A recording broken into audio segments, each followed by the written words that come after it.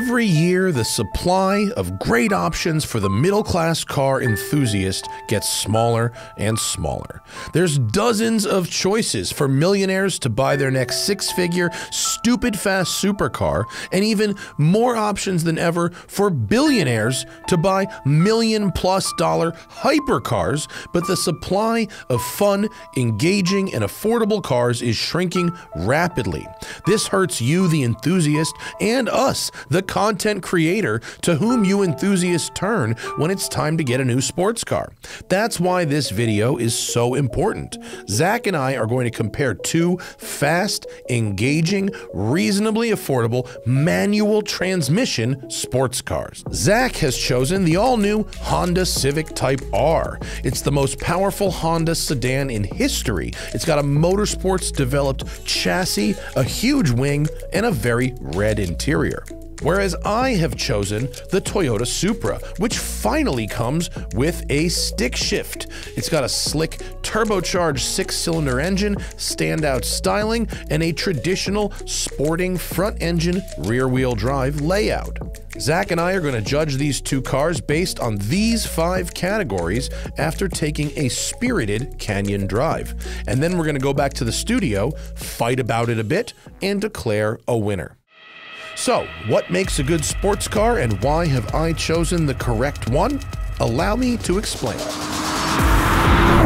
To me, there are good enthusiast cars, of which there are many, and then there are great ones. And the great ones have a couple of key attributes.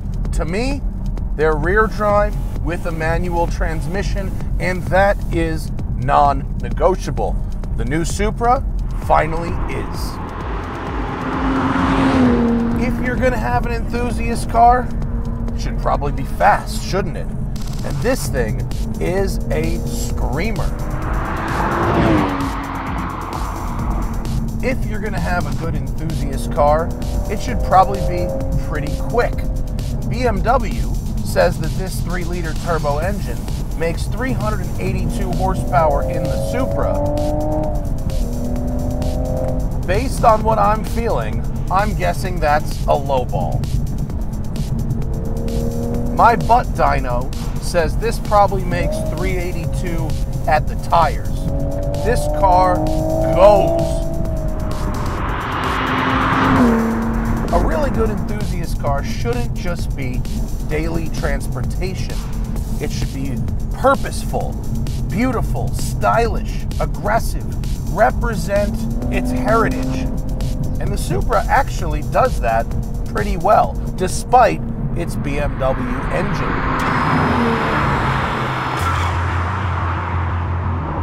What defines an enthusiast's car? Well, I think it pulls an emotion out of us. We buy it based on some rational grounds and ideas, but also some irrational ones, some of that je ne sais quoi, something that it's an emotional purchase, right? It makes us feel a certain way. It doesn't matter if it's a Jeep, SUV, pickup truck, or sports car or sedan. This car might be a 4-door that can be confused for an Uber, but it has big performance chops. First, braking. 70 to 0 in 153 feet.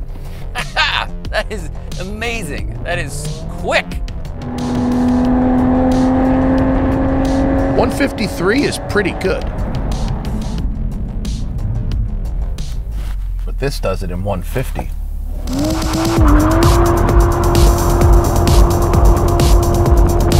Hey guys, today's video is brought to you by Factor. I love Factor because it solves a real problem I have in my life.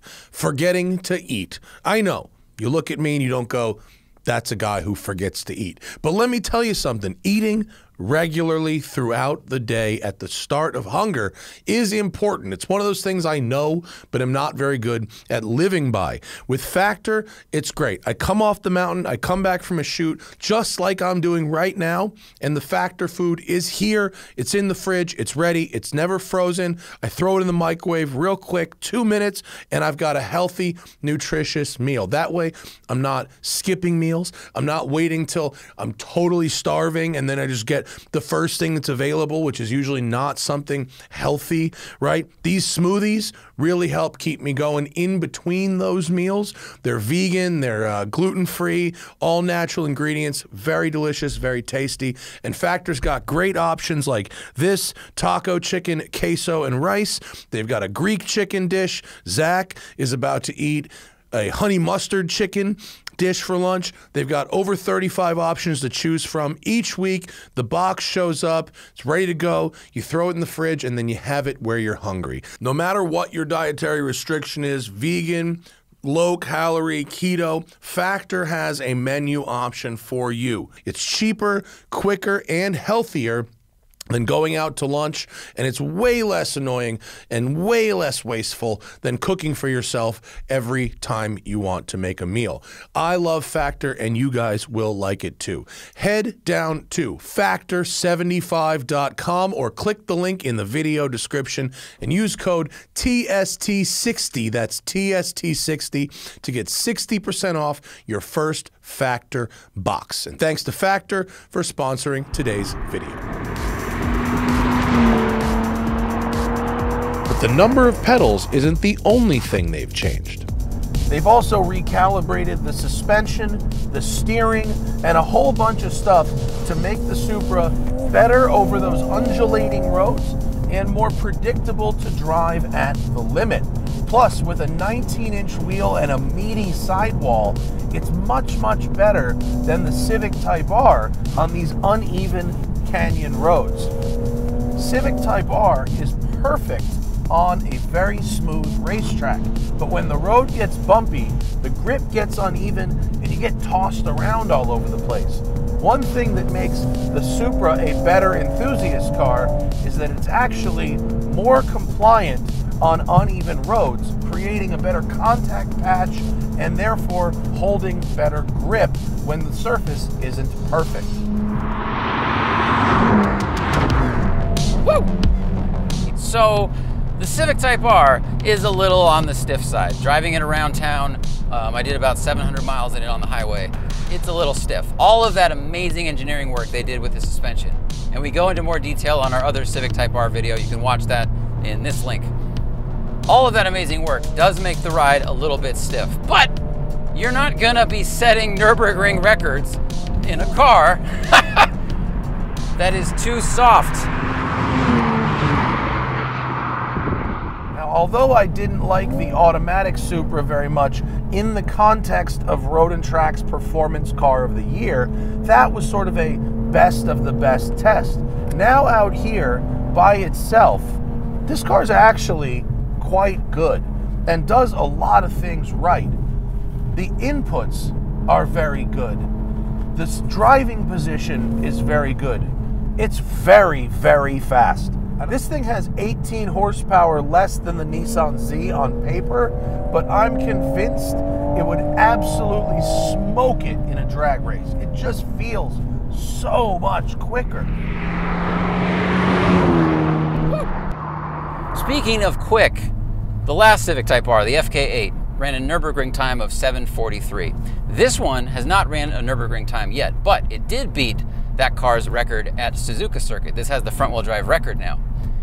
The Supra has not had an official time, although one of the lead engineers said it could run a 7:40, but that was when it still had an automatic. So when you factor in the manual shifting of that one, they might be dead even. So even with 70 more horsepower than this one, they're still arriving at the finish line at the exact same time, hypothetically. The biggest story with this Supra is, of course, the manual transmission. Finally. And I don't know what ZF have done to their shifter here, but this is a better shifter than has ever been installed in any BMW. The little changes they've made have added up to a lot. It somehow accentuates the torque curve more than the automatic does, and in a way that can't really be measured with data. The 6-speed in the Supra does feel good. I will say that. It is the best BMW shifter I have driven in many, many years in terms of feel, accuracy, and that kind of mechanical sensation. But this is better. The Civic Type R is one of the best manual shifters on the market today. Shifter feel is one thing, but speed wins races. While that Honda may be really the pinnacle of engineering, we know this motor is about 3 parts and a tune away from running 10s. Yes, Matt, we're all very impressed by your Toyota's horsepower, or your BMW's horsepower, as it were. Because that's the thing. Both these cars are quick, they're both exciting to drive, but I think one of the tiebreakers will be uniqueness. This car has an engine that is unique to this car and this car only. The B58 in his Toyota is also in a number of crossover sedans and other coupes that are offered by BMW. Yes, the combination of that manual transmission and that engine is unique to the Supra, at least in the United States. But you can get that feeling, you can get that acceleration and that sound from a number of other cars from BMW. But this car, the Civic Type R, with this 315 horsepower 2-liter that screams to 7,000 RPM, you will not find this sound, this experience, or this power in any other Honda product that's out there. Sure, he has more numbers, but like OJ's defense attorney said, if we ignore the evidence, we can win. And I'm able to shift right now with my coffee cup right in the cup holder because I don't have a drive shaft running to the back. They've made these cup holders sit really low. Unlike Matt, who has put his coffee cup in my door card. Fine, but Ken Block didn't get 100 million views on YouTube showing off his cup holders. Doug DeMuro, on the other hand, did. Front-wheel drive is good for an everyday car. But with a front-wheel drive car, you can't really do this.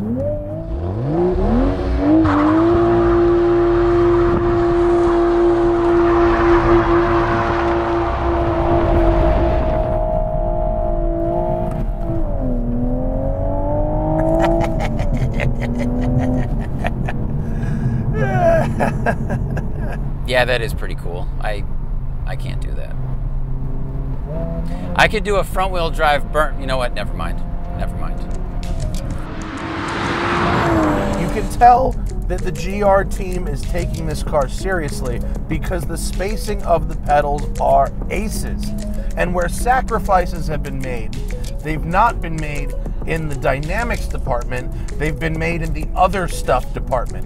When you're building an enthusiast car that has to be a livable daily, you should always prioritize the drive over the daily. That's a good enthusiast car. For instance, the multimedia knob has been moved out of the way.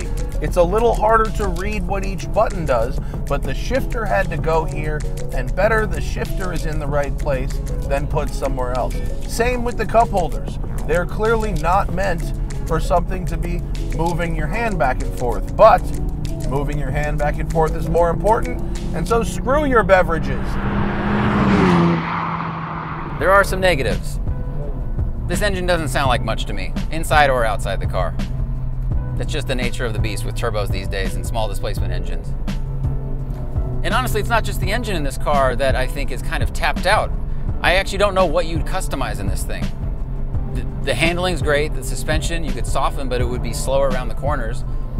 The knuckles, all the geometry, everything was done really well. You know, you put some wheels on it, kind of it. So that is a point against. While I was feeling a little cynical about my car's potential, Matt was turning lemons into lemonade. They have also recalibrated a bunch of things to optimize for the manual gearbox. The rear end is shorter. It's now a 346, which negatively affects your fuel economy, but improves the performance. It's only 0.2 of a second slower than the auto to 60 and in the quarter, right? That's not much considering you're shifting yourself. Negatively impacting your fuel economy for the sake of performance. That is enthusiastic, and I like it. Like Zack's car, my car also had some imperfections. It is practical enough to use as a daily driver if you're the right size. But this low side curtain here, it's very Viper, very Huracan, and it means you have to duck to see out the sides and duck to get in and out of it. The trunk is pretty small. The hood has a long schnoz on it. And so those elements make it a little suboptimal for everyday use unless you are small. It shouldn't be too big. If it's too big, it's not a sports car. Plus, this thing has a rip-snorting motor in a very svelte chassis. 3,300 and change for a car in 2022 is quite light. Enthusiast cars do require a bit of compromise. We all know that. The Miata is the perfect example of that. But if you can minimize the amount of compromises you make while still having this kind of speed and fun, isn't that the better car?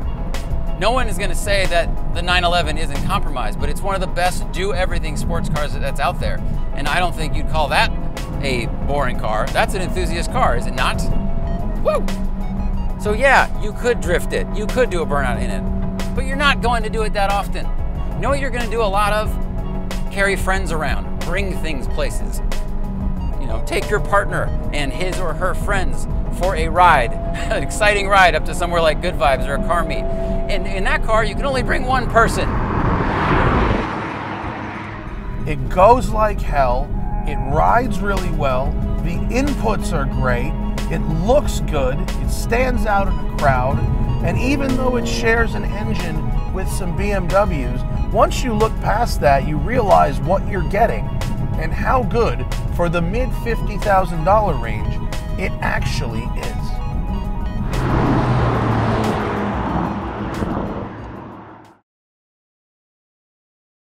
These categories are not in order of importance, by the way. They are just categories. So, the inputs. The Civic is kind of the gold standard here, isn't it? It is. The Supra has a great shifter. I was very impressed, better than most BMWs, but the Civic is still probably the best one on the market right now. Yeah, I think south of a Porsche GT3, the Civic Type R does have the best shifter on the market. I have no complaints about the pedals, and the steering wheel shape and size is also excellent. Points to Toyota. Whatever they've done with that shifter that is different than what BMW does with that shifter works. Yes, well done. It's good. The shifter, although the knob is a little tiny knob.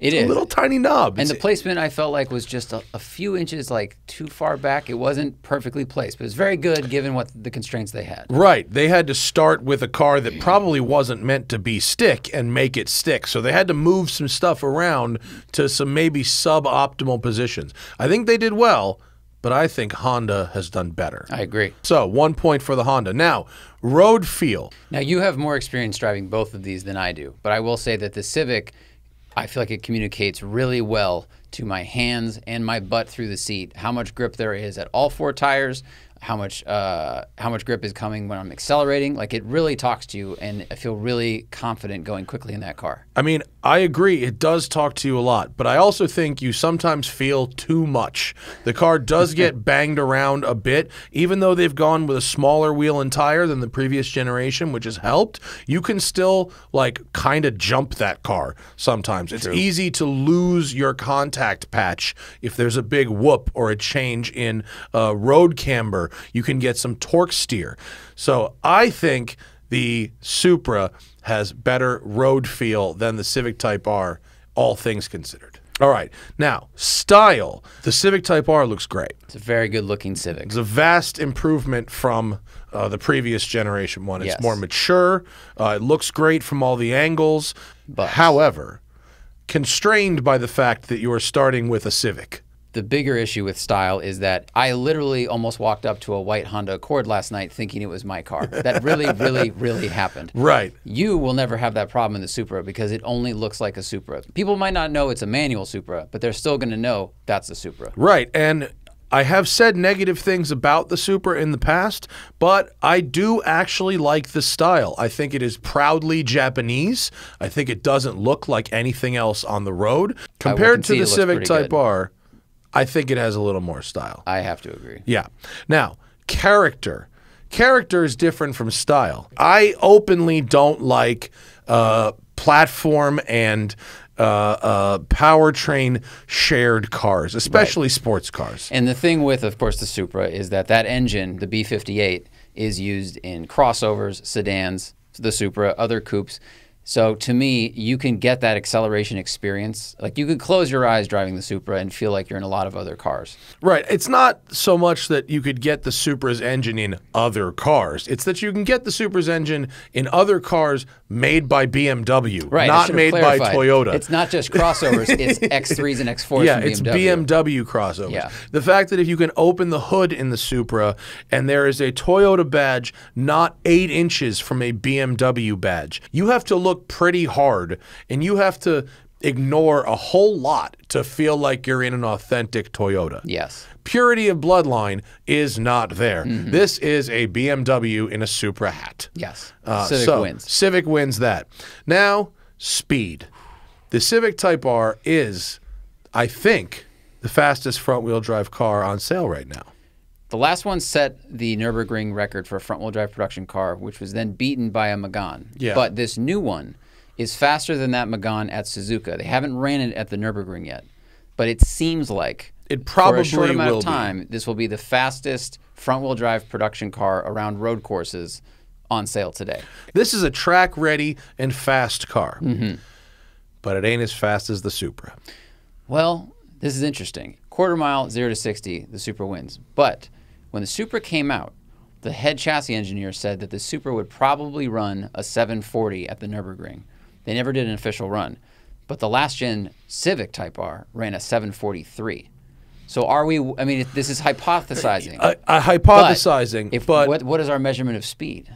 on a road, especially an imperfect one, I think the Supra is a faster car. And it's certainly, when you smash third gear, it certainly feels faster. Oh, and it is. You know, Toyota says 382 horsepower. I bet that's at the wheels. Even if it's at the crank, it's making 65 more horsepower and a lot more torque. Right. And what does the Civic weigh? 3188. So it is lighter by it's 150 pounds. It's a little lighter. Yeah. Yeah, 150 pounds, but 65 horsepower I think covers that in the power to weight. Plus, acceleration-wise, rear-wheel drive, you're going to get a better launch. You're going to get better power down. Now, the final. So, 1 point for the Supra, which is 3-2. 3-2. But, end of video, which would you rather actually spend your own money on? The Supra was $55,000. The Civic was $45,000. They both are going to be marked up to, let's call it, $60,000. Yeah, and they are both cars that we are seeing less of. We're not seeing as many coupes. We're not seeing as many sedans. Everything's headed towards, you know, automatic crossovers. So both of them are rare, fast, and special. If I was going to spend my money, I would buy the Civic Type R because it is a more usable car, and it also is still very exciting and fun to drive. Like every time I've driven that thing, I've not been wanting for a rear-wheel drive car. I've been like, this is super fun and really, really confident in the corners. I would probably also buy the Civic because the Supra is not quite special enough for me to have as a second car and not quite practical enough for me to want as an only car. Yeah. Thank you to both Honda and Toyota for letting us have a go in these two cars. I think in the scoreboard, the Supra does win, but in terms of which would get our money, Honda actually wins this one. But that's been a fun video. Let us know what you think about it in the comments. Like, subscribe, and do all those things. If this format is what you want and the numbers agree, we may have to change it up for good. See you guys next time. And remember, always fight your tickets. Use code TST10 on the Off the Record app available in the Android and iOS store, or go to offtherecord.com/TST.